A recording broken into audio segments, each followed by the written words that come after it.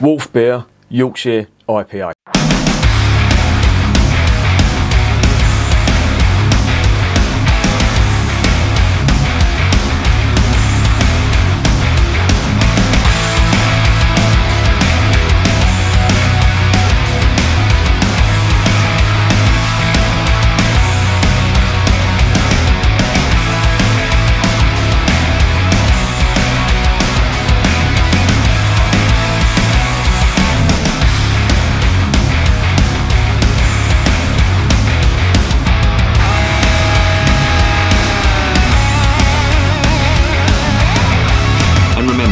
Life is too short to be drinking shitty beer.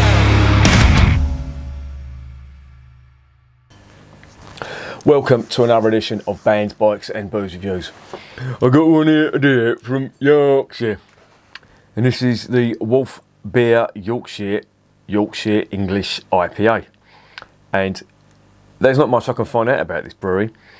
They ceased trading in 2016, but no, sorry, that's a lie, 2015.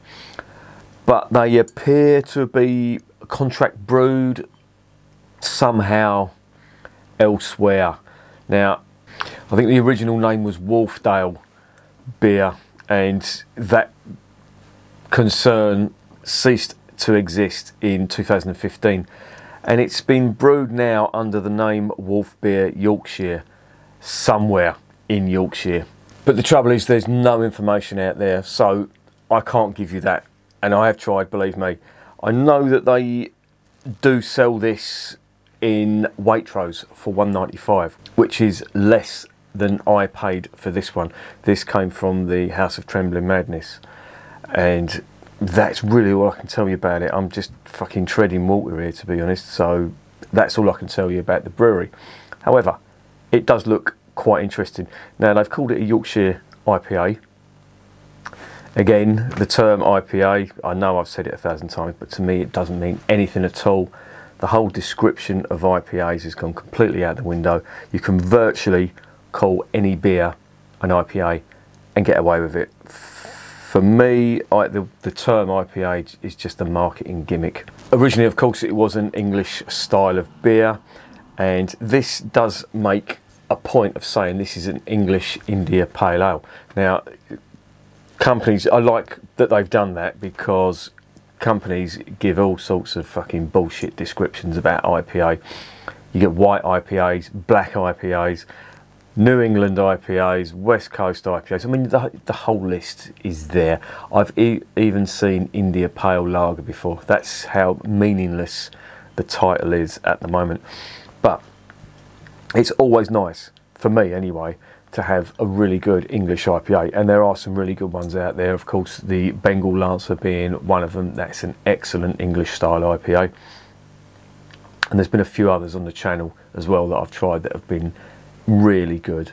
So I'm hoping this is going to be something of that ilk. Now, I'll get onto the description of it in the next section, but it does promise to be quite good. So let's stop gassing and let's investigate.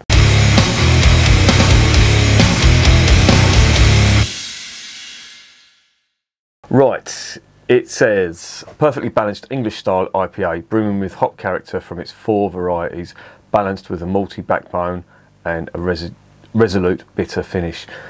That pretty much sums up what an English IPA is all about. However, the hop choice that they put in this will make a big difference. If there's anything pertaining to American hops, then forget it, because I'm just not interested. If you're going to call it an English IPA and put American hops in it, which a couple of companies have done, and for me it just ruins it. We love to enjoy this beer with piquant pepperoni pizza. Okay, well, at least they haven't said curry. Is not really a good choice to drink with an English style IPA, in my opinion. I'm just looking at the ingredients. It says water, malt, barley, wheat, and armfuls of hops. Yes, but the type of hop would be very nice. Wharfe Beer Yorkshire, proud of our craft. We hope you will enjoy this beer. We are a small independent craft brewery dedicated to the fine art of producing quality ales. We combine passion with tradition, but always with a modern contemporary twist. Now there's the alarm bell. If they put American hops in that, then I'm going to have the right ump. This beer was originally crafted in a converted paper mill on the banks of the River Wharfe in Yorkshire, in the Yorkshire fucking Dales. A place that brought us great inspiration to create the finest beers possible, using only the finest ingredients available. Okay, well, there isn't much in the way of a brew sheet on here, so let's just get it open and see what it's all about.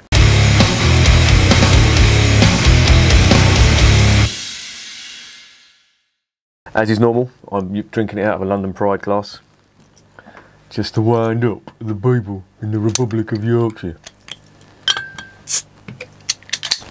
Oh, this is going to fizz up, you little bastard. Now, it doesn't say this is bottle conditioned, but yeah, I just caught that in time. Wow, I can get the aromas from here. Looks a little bit hazy. Very nice bubbles on that, I have to say. Quite tight, uniform bubbles. That smells quite nice actually. There's distinct orange zest in that. And some quite flowery and herbal type aromas. Interesting.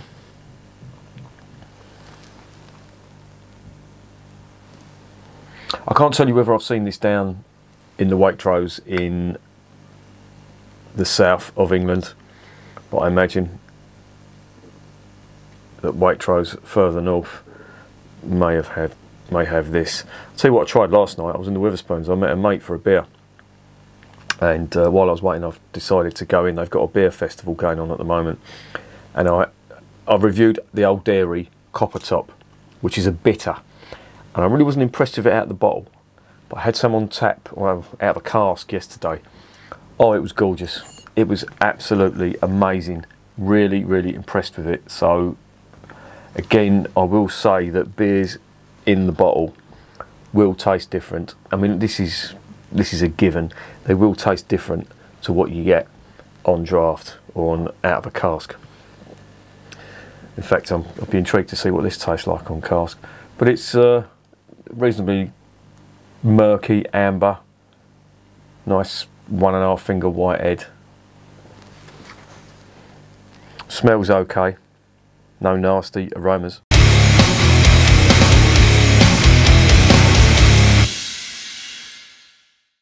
Let's see what it's like on the palate.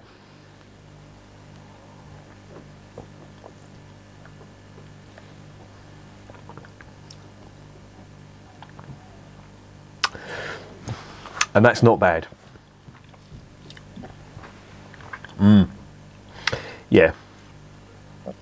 That is everything I would expect. Is that a lump of yeast floating in there? It's not, is it? No, this is not bottle conditioned. This is really nice. It's got quite a lot of orange zest on it, and it's got that bitter hoppy type finish on it. And on cue, Percy comes into the room. Percy, you can sniff out good beer, can't you, mate? Hey? Come on in. Come up here, mate. Come on.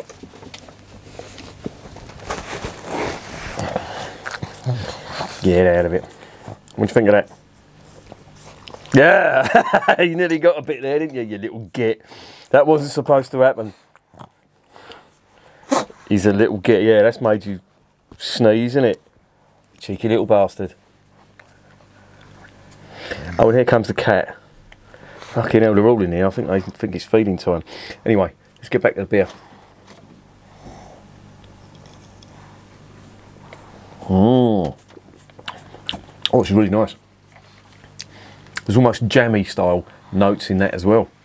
I'm going to put him down there because he's making me arm ache. He wasn't supposed to get a little bit out of that. Little snaky little git. But this is really nice. I do like this. There was a little bit of an alarm bell ringing when it said it had a bit of a contemporary twist on it, which in my mind, that automatically means American hops. But I have to say this is quite nice.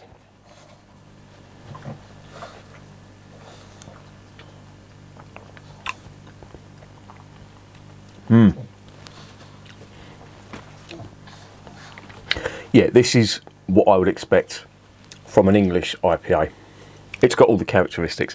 It's got that malty biscuit malt on the palate, but then you get all your fruit and your grassy hoppy notes on there, and then the finish is like bitter orange coupled with bitter grassy notes, and it's quite nice actually. A very good example of an English IPA.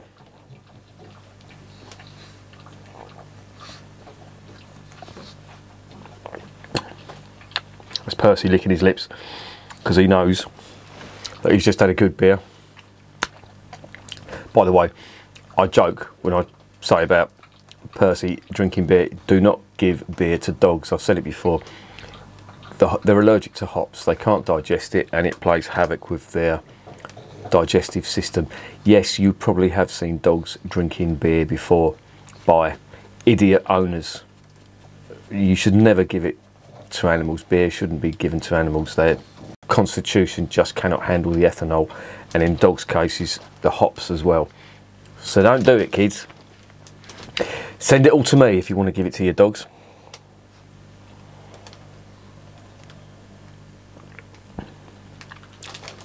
It's very nice. It's very drinkable as well, I have to say. I don't think it compares to the Bengal Lancer. I think that's a cut above the rest, that is. And there's some other ones out there. The one that came from Cheddar Ales, that stands out as being really good. I'm not sure how they compare in size, the brewery compares in size, but the Cheddar Ale stuff was, I think, brewed on a slightly bigger scale than this, but that was really nice as well. That stood out as being excellent, as did their porter as well. Oh, actually, I tried a Rudgate chocolate porter last night, and that was really good as well. That was on cask. That was from the Witherspoons. Really impressed with that. So Witherspoons, I was having a little rant about how crap their beer was, the beer selection that they've got, but this beer festival that they occasionally put on, they have cider festivals as well, but the beer festival they're putting on at the moment is well worth checking out. And it depends where you are in the country, but you will get some regional ales and some from around and about everywhere. The Rudgate stuff obviously comes from Yorkshire. I think it might have even come from York, but it was really good. I was really impressed with that chocolate stout that they did. I thought it was going to be a bit of a novelty beer, quite sweet and all that, but it wasn't. It was a very, very good stout, in my opinion. But anyway, I'm digressing. I keep changing the subject.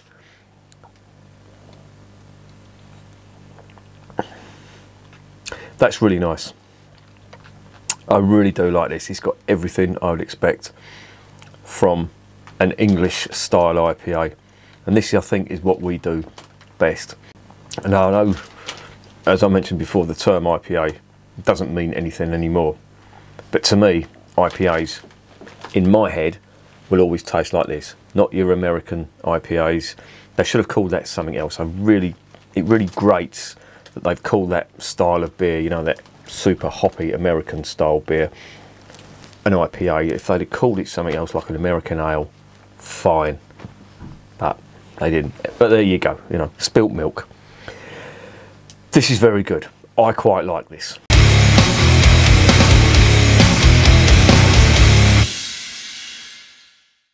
So what's the verdict on Wharfe beer, Yorkshire IPA?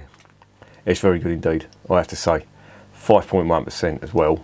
It's, well, is there a hard and fast rule about the ABV on an IPA?